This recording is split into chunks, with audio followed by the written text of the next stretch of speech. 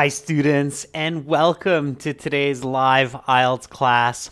My name is Adrian and I'm streaming to you from beautiful Victoria, the Garden City of Canada on the west coast here. I hope everybody is having a great day so far. Looking forward to a nice weekend, staying healthy and productive. Hi Jaspreet, Ashish, Pamma, Panchal. Nice to see many students in the class. Welcome to our moderator, Carolina. In this class, everyone, we are looking at the listening section, and we're doing some more practice for Band 9. Specifically, we are looking at Part 3 and Part 4 of the listening section. Those are the more challenging parts of the listening. This is a continuation from yesterday, so we did Part 1, Part 2 of the listening yesterday. If you missed that class, no worries. That class is up on our channel, so you can check it out after, and you do not need to see that class to do well in this class, so hang around. Rajdeep Kaur, Rashika, and BitCloud30, good to see our members in this class as well. Welcome, everyone. This lesson is presented to you by aehelp.com for academic IELTS success. Please check us out there. And for the general IELTS, please visit us at gieltshelp.com. That's generalieltshelp.com. On both of our websites, we have lots and lots of materials. We have original practice exams, HD videos. Of course, they're linked with apps. I'll show you what these look like real quick while we wait for a few more students. This is our academic IELTS website here with the blue background. You can click that big red button to join our premium package. It's a one-time payment for a lifetime access. Again, we are British Council IELTS Registration Center and certified agents. And for the general IELTS, it's the green background. And you can click that big red button to join our premium package. There, we will use our academic website in just a few moments to get going on the listening.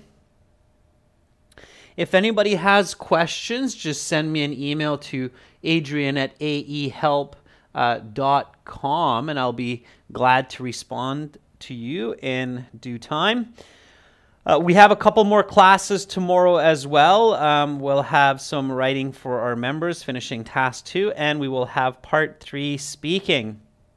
Okay, so like I said, we started listening yesterday, and one of the strategies I showed you yesterday was to look at the topics of part 2, part 3, and part 4. So yesterday we looked at part 1, which was about a student worried about her registration status. And then we did part 2. That was about a resort, a tour around a resort in Veradero, Cuba, I believe. And we had a sneak peek at the topics of part 3 and part 4. Part 3 was something about zoos. And then part 4 will be something about a turtle. Okay, so keep that in mind. Just some quick review of tips yesterday. Make sure to check transcripts for answers in the listening that you get incorrect, especially. Okay, that's just a reminder.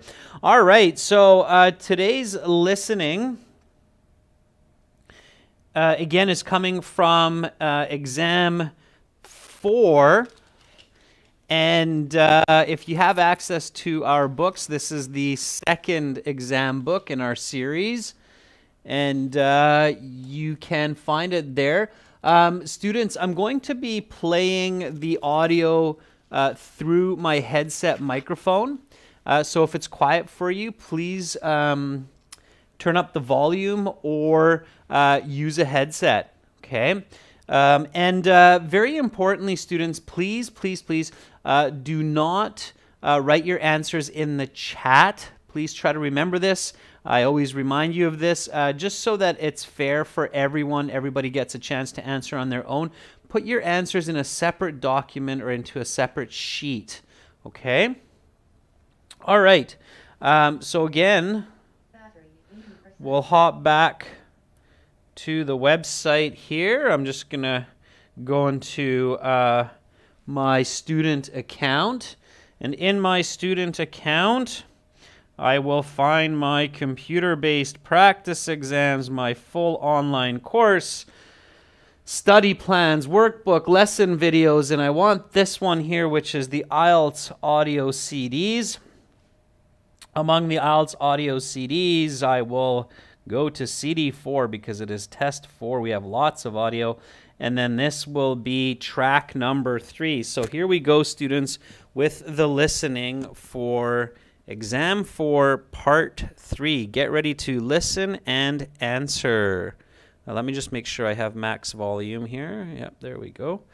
Okay, max volume here as well. Yep, good to go. Here we are. Now turn to section 3. Take some time to look at questions 21 to 26.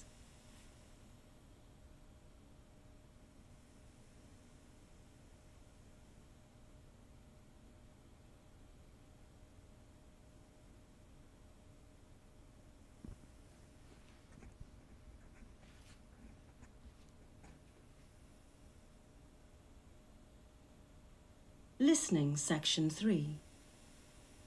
You will hear a panel discussion on the ethics of zoos. Now listen carefully and answer questions 21 to 26. Welcome everyone to this very special evening. Tonight's speakers are two distinguished scholars. Dr. Henry Gergen from the University of Edinburgh is a philosopher and animal rights advocate. Dr. Gloria Mesto from Trinity College Dublin is an animal conservationist. Welcome to you both. The topic of tonight's discussion is the ethics of zoos. Here is the fundamental question. Is it right to house animals in zoos, or should they live freely in nature instead? As an animal rights advocate and theorist, I have clear views on this question. To me, it is fundamentally wrong to lock up animals for human enjoyment. I believe that in many important respects, animals are persons and should be afforded many of the rights that human beings have. Chief among these is the right to liberty and the freedom to achieve one's desired ends in life. Clearly, these rights are abrogated by imprisonment within the zoo. Moreover, in many cases, animals in zoos are treated inhumanely and are subject to confinement in extremely small spaces. While regulation of zoos may help mitigate some of these problems, I maintain that zoos are fundamentally unethical. I certainly understand Dr. Gergen's position, and I do agree on some of his points, most notably that zoos must be held to higher standards of animal treatment than they are currently. But my colleague fails to consider an important point in favor of zoos. The conservation of species is an incredibly important endeavor, and zoos are on the front line in the battle to save hundreds of species of animals around the world. Zoos often employ some of the leading experts in the field who are best equipped to carry out this important task. It is for this reason that I believe zoos are justified. Though they may not be perfect, I believe zoos and the experts they employ play a critical role in the conservation of species and therefore are ethically permissible. Dr. Gergen, do you have a rebuttal to that point? Yes, certainly. While I appreciated Dr. Mester's position as a conservationist, and I do appreciate the work she and others like her do for animal welfare around the world, I must disagree with her.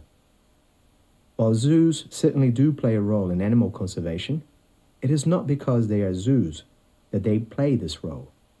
Dr. Gergen, can you clarify that point for the audience? Of course. What I mean is this. It is not inherent in the idea of a zoo that they conserve animals. The notions are separable. You can have an animal conservation effort that is not a zoo, just as you can have a zoo that has nothing to do with conservation. So while it is true that some zoos act as animal preserves, this does not justify the existence of zoos, since we could easily separate out these animal preserves from zoos themselves. Fair point, but such animal preserves would still have the associated problems of poor treatment and unsuitable living conditions. Yes, but at least it would be in an effort towards a positive end. The animals would not be captive forever, and they would not be captive merely for a human audience. You now have some time to look at questions 27 to 30.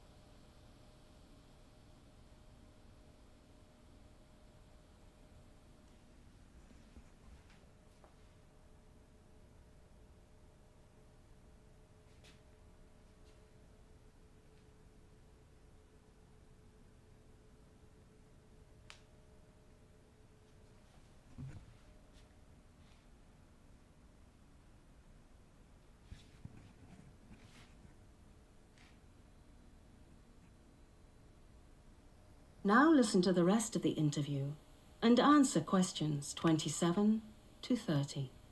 What about the enjoyment and education that zoos provide, especially to young people?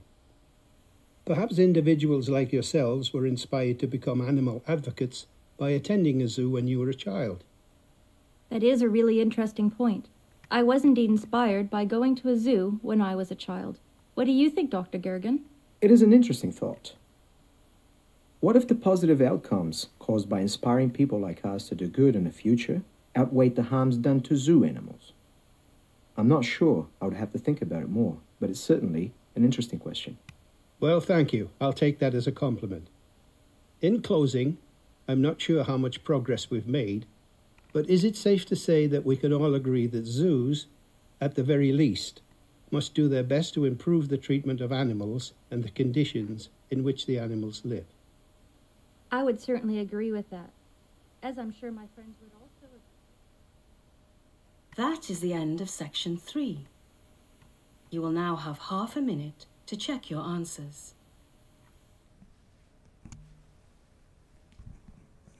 All right, students, in that half minute, make sure to check your answers.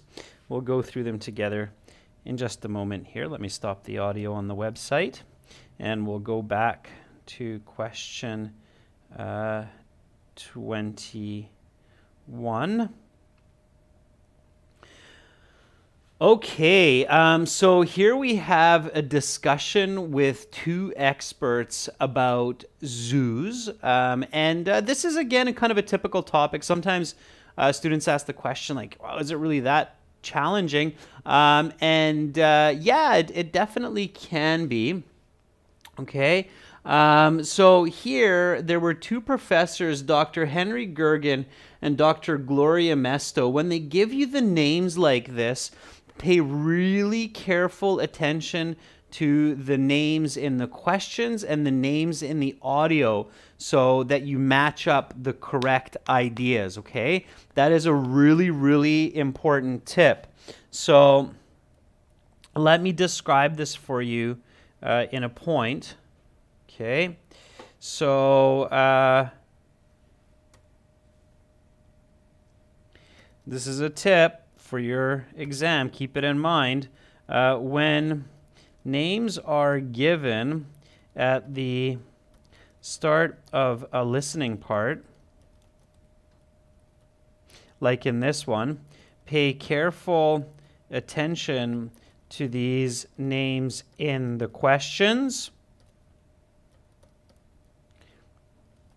and in the audio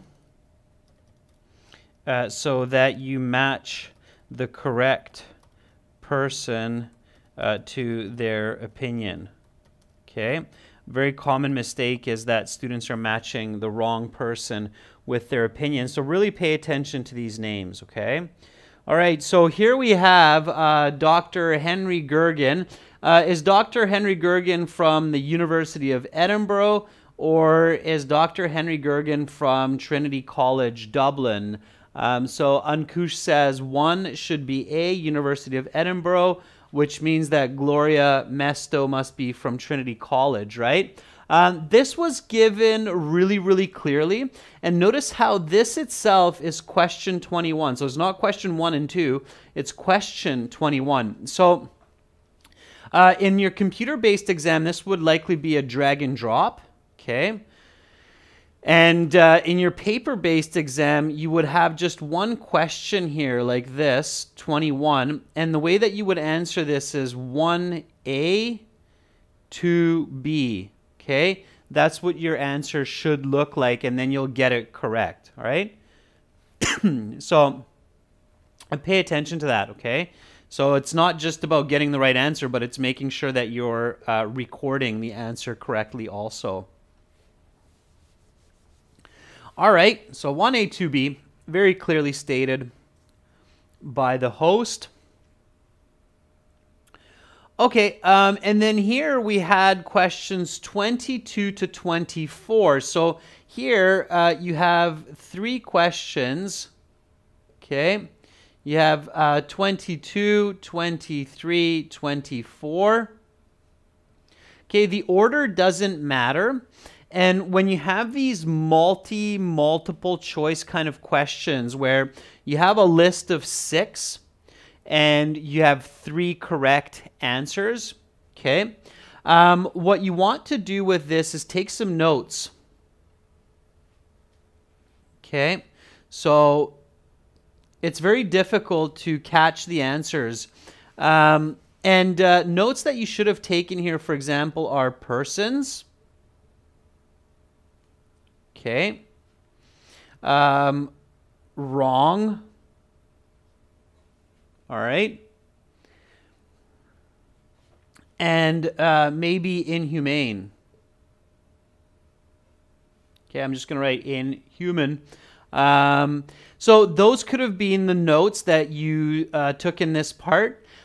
Which 3 of the following are arguments given against zoos? Pay really careful attention to that. And this was, of course, Dr. Henry Gergen.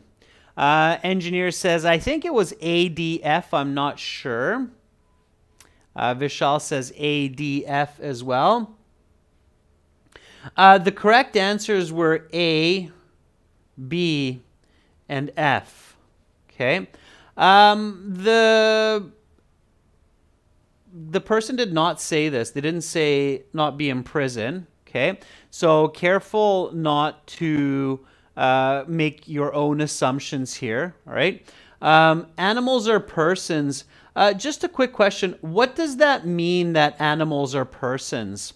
What do you think the professor means by that? So that one was a little bit tricky because I'm sure some of you are like, huh? Animals are persons? What do you think that means in this case, that animals are persons? Can anybody tell me? So again, the correct answers were A, B, and F, and that can be in any order. You can go F, B, A in your answer sheet. It doesn't matter. It would be drag and drop, okay? Honey says they have the same rights. Nanda said should not be put in the cage. Yeah, so Shaunak, Sunny, says they have feelings, okay? So when the professor says this, that means they are alive and have feelings. Okay, we can infer that that's what the professor means by that. Animals are persons. They are alive and they have feelings. They have emotions just like a human. They can feel stress, anxiety, joy, sadness. So they have their own feelings and their own personalities. Exactly, Vinley. Yeah. So animals are persons, right? They shouldn't be put into a zoo as you wouldn't put a human into a zoo, right? You wouldn't put a person into a zoo, especially if they hadn't done anything wrong to deserve being kept in an enclosure. Okay. All right. So ABF, again, take notes, use logic for these types of questions. Okay. Don't try to stare at just the questions because it's really easy to miss one that way. Okay.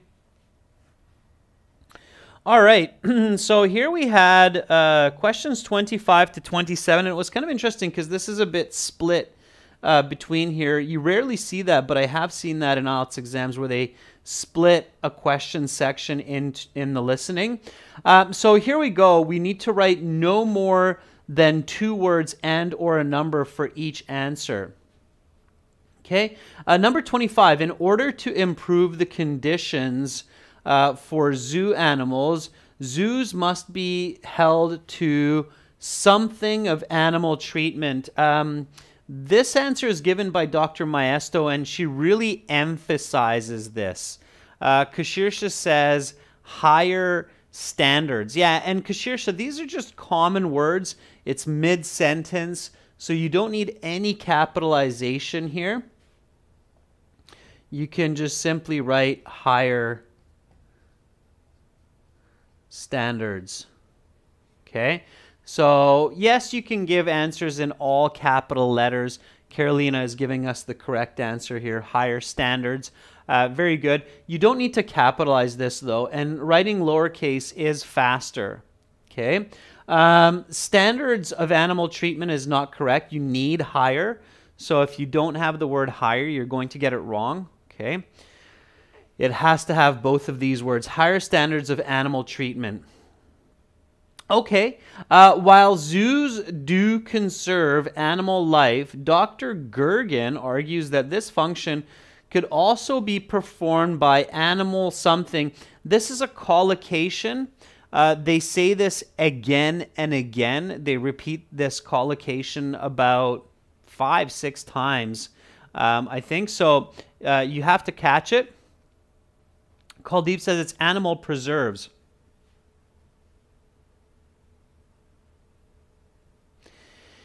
Yeah, so it is. It's animal preserves.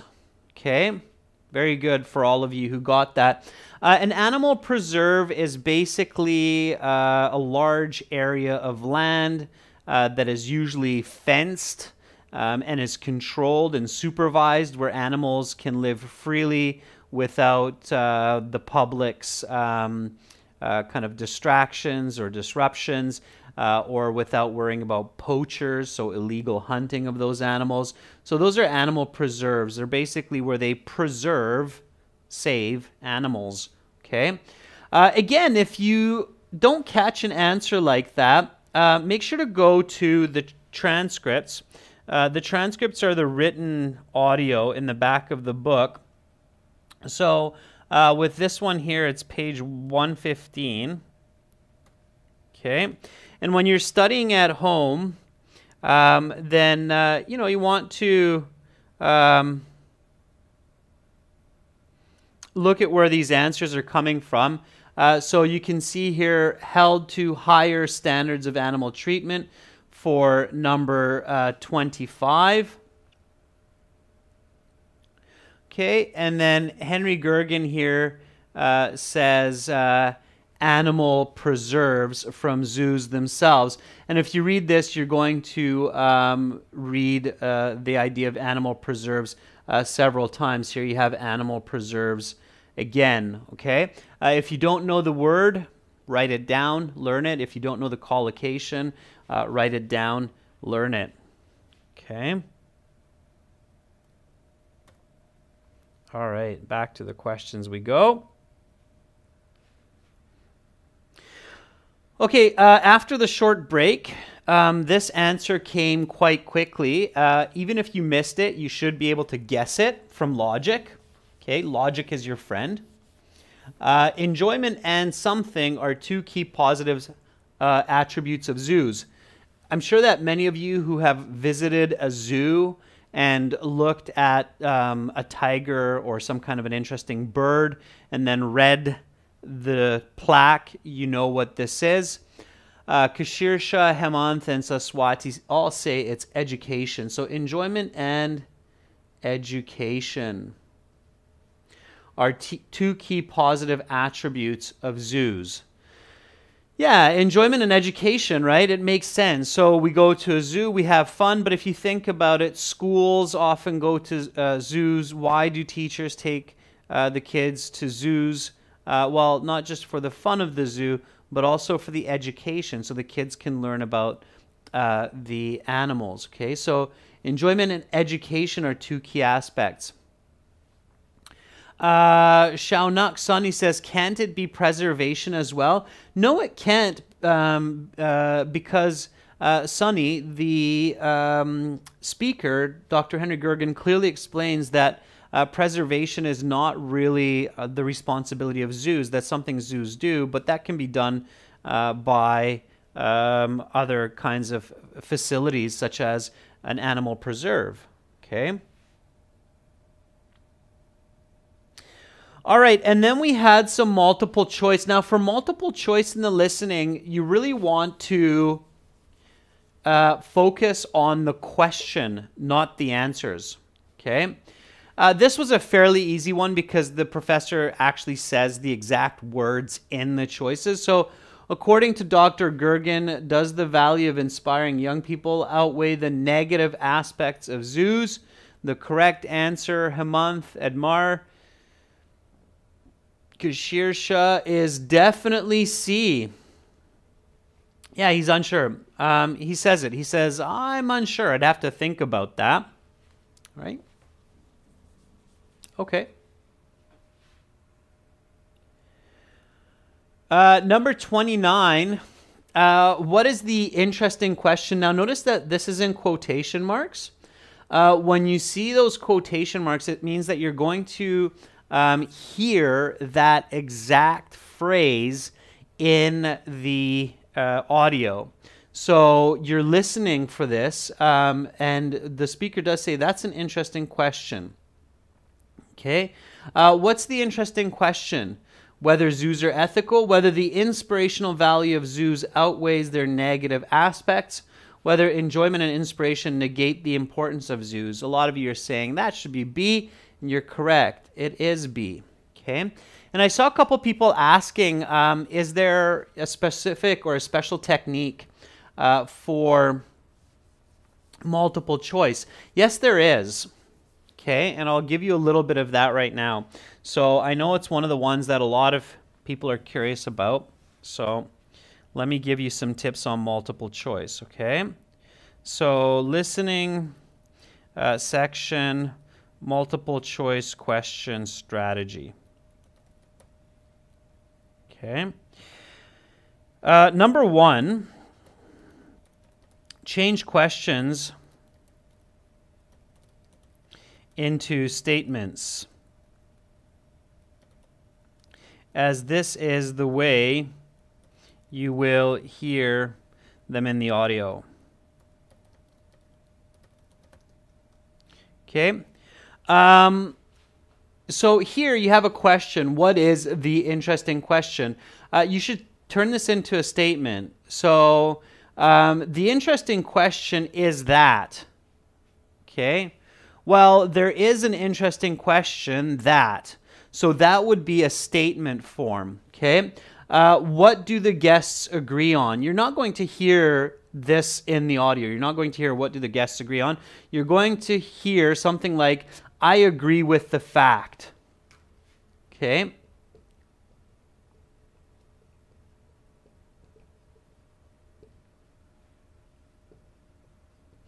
So I agree with the fact that, okay? So you have to kind of train or program your mind to change multiple choice questions into statements, because you're going to hear a statement 99% of the time and not a question, okay? So you have to kind of synchronize the format of the information. I hope that makes sense, okay? All right, the other step is focus on the question, not the answers, okay? So then, I should say statement. So then, focus on hearing this statement and do not stare at the questions, hoping that the right answer will jump out at you, especially since often the answers are paraphrased. Okay? So that's kind of the second important point here, is a lot of students will just stare at this. And when you have a long answer, like whether the inspirational value of zoos outweighs their negative aspects, it's not going to just jump out at you and be like, hey, sirens whirling, woo, woo, woo, woo, I'm the correct answer, pick me. That's not going to happen. What's going to happen is when you hear the answer, oh, that's an interesting question, whether the educational value of zoos outweighs keeping animals locked up, then you're like, oh, okay, so that's the interesting question. So let's see which one of these matches with that, and then you figure it out, not the other way. Okay, and that's the problem, is that students expect that there will be some magical revelation or reveal of the correct answer, and that's just not the way it works, especially because they don't use the exact words. Okay, so sure, you can get lucky sometimes and catch something like this one where he's like, oh, I'm not sure, but that's not going to work for most of the multiple choice questions, especially in part 3 and 4. Okay. All right, number 30. What do the guests agree on? So the guests agree on the fact that zoo conditions need to be improved, zoos are unethical, the inspirational value of zoos is unethical. And Nanda says that one should be A. Hemant agrees. Carolina agrees. That's good. Yeah, it should be A. And that leads me to my third and final tip for multiple choice questions, which is logic. Okay. So 3 is use logic. Oftentimes, you can figure out the correct answer even if you missed the information in the audio. Okay, so in this example, what do the guests agree on? Let's say you missed that. You're like, oh, I didn't catch that. Well, if I ask you, what do you think is the minimum that zoos should provide or should do? Then most of us would agree, well, zoos can always be improved. They can be kept cleaner. The animals can be given larger spaces. There can be even more real vegetation, trees and shrubs and so on. So we can always, running water, so we can always improve the condition of zoos, keep people a little bit further back, etc. So better conditions, right? It's logical. All right, so that's part 3. Now let's get to part 4. Okay, so part 4, we're going to do the same as part 3. I'm going to play the audio. If it's quiet for you, turn up the volume. And there's no break in part 4. Okay, we'll look at your scores at the very end. All right. And again, this is coming from our 4th exam. This is going to be track 4 for those of you who have access to our premium courses. So let me just jump back here to our website to play the audio. And students, please save your answers for the end. Do not put them in the chat. Put them in a separate document, okay? All right, here we go. So listen, everybody, answer, and then we'll go through it together at the end. Now turn to section 4. Take some time to look at questions 31 to 40.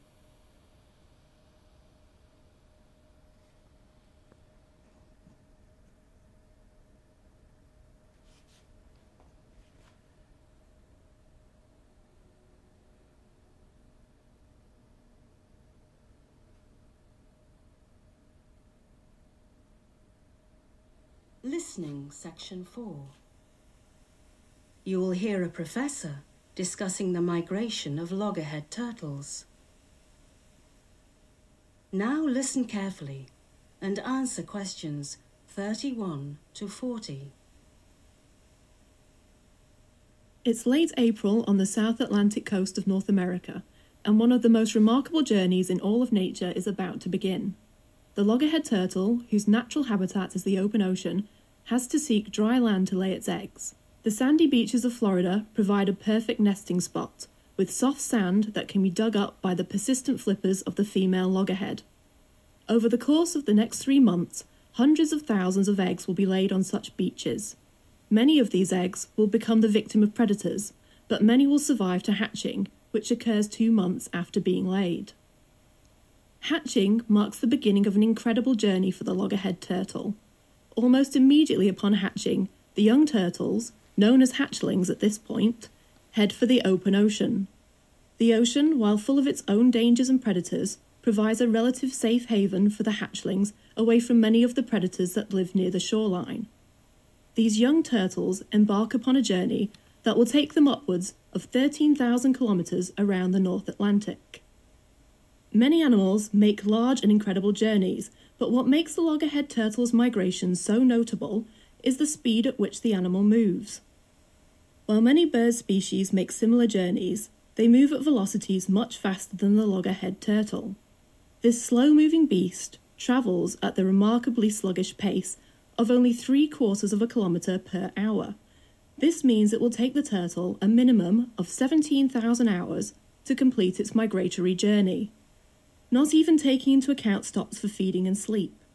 To put that number in perspective, 17,000 hours is approximately 2 years of non-stop swimming. That the loggerhead turtle makes this journey alone makes it all the more impressive. From birth to adolescence to adulthood, the loggerhead turtle is a solitary traveller. But how does it know where to go? Doesn't it need a parent to help it know the route? This is where the loggerhead becomes even more fascinating. Recent research tells us the loggerhead uses the magnetic field of the Earth to determine its migration route. Because the Earth's magnetic field differs in each location around the world, the loggerhead turtle can use it as a kind of innate roadmap, illuminating the way to where they need to be. One example of this is the behaviour they exhibit when they encounter the particular magnetic field off the coast of Portugal. Instead of continuing north, towards the cold waters of northern Europe, they sense the magnetic field and turn around, instead heading for the warmer waters of northwestern Africa. And it is not just that the loggerhead turtle has a sort of innate compass. They are able to determine, with surprising precision, their latitude and longitude. They know exactly when to zig and zag to optimize their migratory pattern. Even with their incredible ability to know where they are and where they need to be, the survival rate of migratory loggerhead turtles is incredibly low. In fact, only about 1 in 4,000 hatchlings makes it back to the beach in eastern Florida to mate and lay its eggs. However, that any make it at all is an incredible achievement and one of the great natural wonders of navigation. That is the end of section 4. You will now have half a minute to check your answers. And again, everyone, check your answers in that half minute.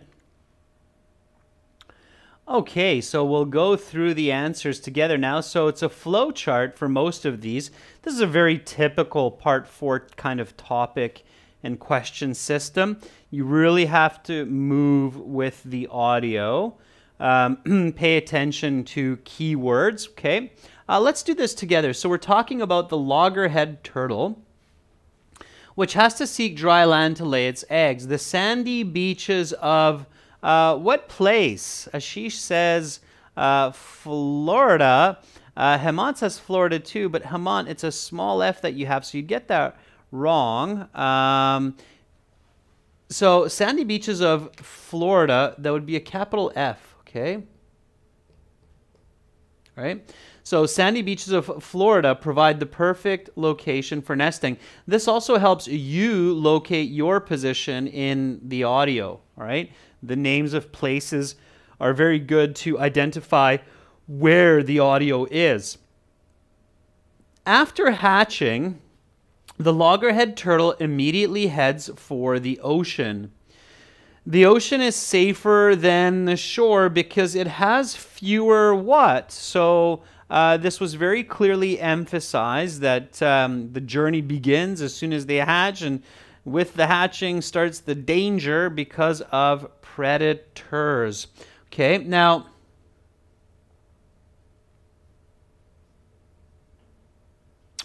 this is a plural, okay? Because of the word fewer, you have to have S, so fewer predators. If you just wrote predator, you'll get it wrong. Of course, predator is some kind of a living creature which is seeking to attack and eat another creature. The apex predator for our planet is arguably humans, because we don't really fear too much out there, but just about every other living creature fears us because we attack and eat and kill a lot of the living world, whether animal or plant. And so we are apex predators, unless you believe in Godzilla, and then in that case, Godzilla would be the apex predator. Okay, so predator, all right? The turtles embark on a journey that will take them something kilometers around the Atlantic. So clearly with this word, you realize that you're listening for a number here, okay? And it's just the number. You do not need km, or you do not need kilometers. You should not write 13,000 with the word thousand, but you should just simply write it as 13,000, okay? So 1, 3, and just to be on the safe side, you can put a comma there. You don't need to, but the comma helps to separate and identify that it is indeed 13,000. Okay, comma is not necessary, but just so you make sure you don't miss a zero, it might be a good idea. Okay, all right. So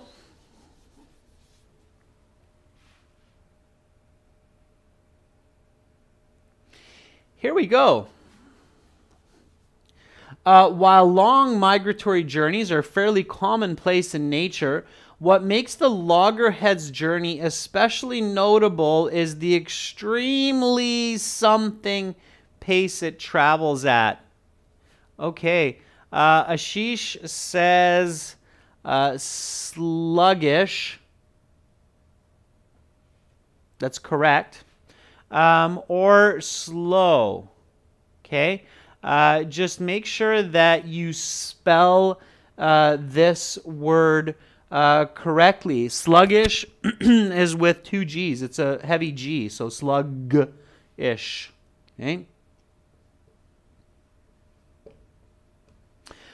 Sluggish or slow. Slow would be okay too. That might be the easier choice. Both of those are okay. A slug is a snail without a house. Okay, so that's a slug. And if it has a house, then it's called a snail. If anybody watches SpongeBob SquarePants, you'll know the famous snail or sea snail, Gary. Gary is a snail. If Gary loses his home, then Gary becomes a sea slug. Okay, so and we use that as well in the term sluggish to mean slow, because of course slugs are, well, they're slow. Even a turtle is speedy compared to that. Okay. All right, Saga, good luck on your exam. I know you've been in the classes often, so I'm sure it will go well. Just be confident, okay? All right, the entire journey is equal to approximately something of continuous swimming with no breaks.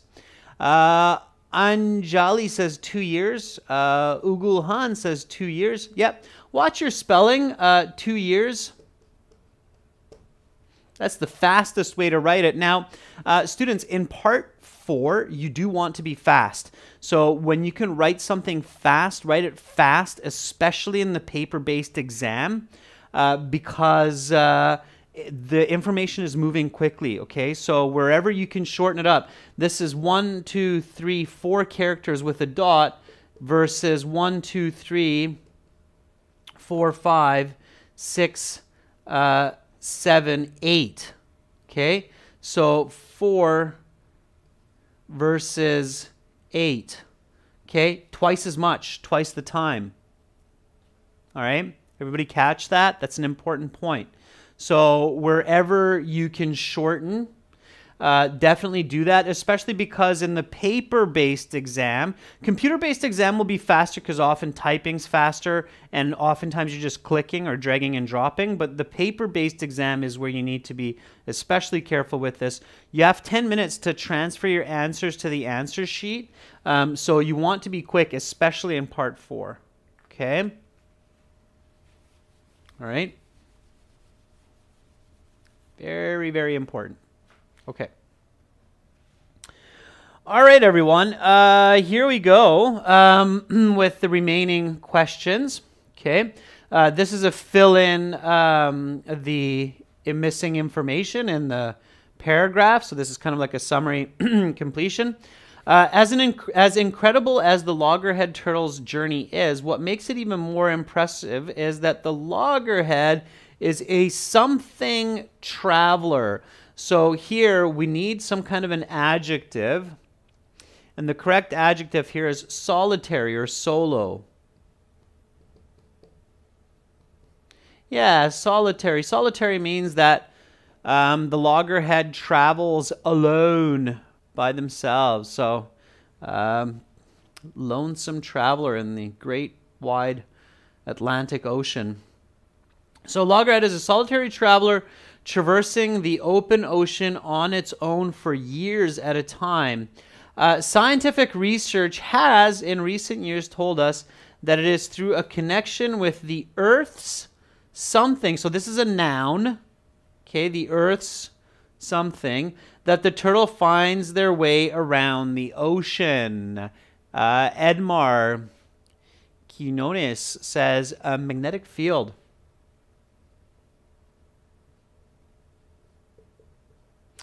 Yeah, that's correct. So it's with the Earth's magnetic field that the turtle finds their way around the ocean.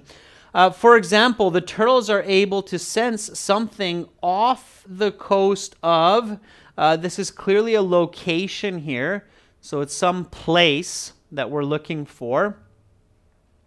And hopefully some of you got that. Kuldeep says magnetic field for the previous. Magnetic field, all lowercase, it's common noun. Apurbo says it's Portugal, and Shakshi agrees, and I agree with the two of you. It is Portugal. Okay, it's off the coast of Portugal. That makes them change their direction and head for northwest Africa. Possessing more than a simple compass, the loggerhead can innately sense its something and something. Here. So it's something and longitude. So these are the lines that kind of run vertical and horizontal on the Earth's surface, imaginary lines. And these are good words to know in English. Nanda says it's latitude. Yeah, so latitude coming from the word lateral, and longitude. Okay, so latitude, longitude, latitude, longitude. Okay, these are the lines that go around the planet. Latitude, longitude. The longitude that's at the center of the Earth is called the equator. Okay. Ahab, if you have a question regarding writing, send me an email. I don't want to go off topic. We're in listening right now, but I'll happily answer your questions. Just send me an email. Okay. Last question, number 40.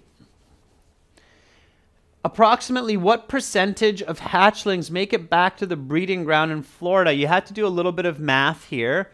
So you probably heard that only 1 in 4,000, so sad, only 1 in 4,000 hatchlings actually make it back to Florida, and 1 in 4,000, if your math is correct, is 0.025%. Poor little guys. I wish more of those loggerhead turtles would make it back. But yeah, it's 0.025%, okay? 1 over 4,000 is 0.025%. Sad but true, okay? So the correct answer for this one is A. All right, that was part 4. Okay, everyone. Great job on the listening today and yesterday. How did you do? What did you get out of 40? Let me show you where you can check your mark. If you go to our websites and you go to the bottom, you'll find this score calculator on the website.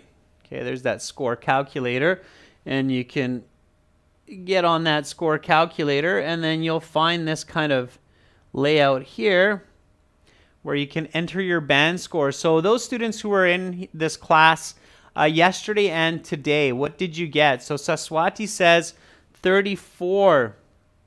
So 34 would be 7.5, Saswati.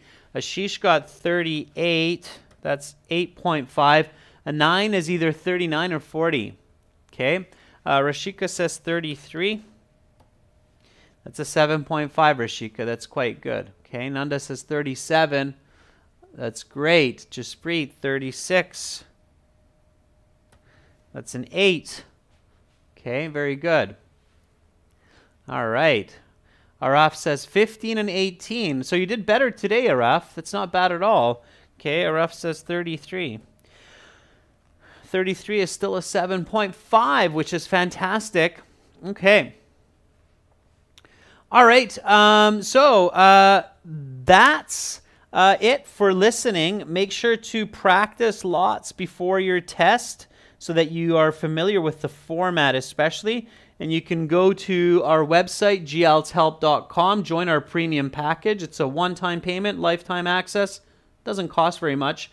Just click that big red button, and you'll get 6 full practice exams originals with listening. It's exactly like Cambridge and the IELTS in difficulty and format. And then for academic, go to aehelp.com. And for more live lessons, come back this time tomorrow. We will be doing a speaking part 3 questions and answers practice. Members will finish up task 2 tomorrow in the class beforehand. Again, lots more at aehelp.com and gieltshelp.com. Visit us there. Fantastic job today, students. Keep it up. All right? And have a great weekend. Much love to wherever you are in the world. I'm Adrian, and I'm signing out from beautiful Victoria for now. Catch you all tomorrow. Bye.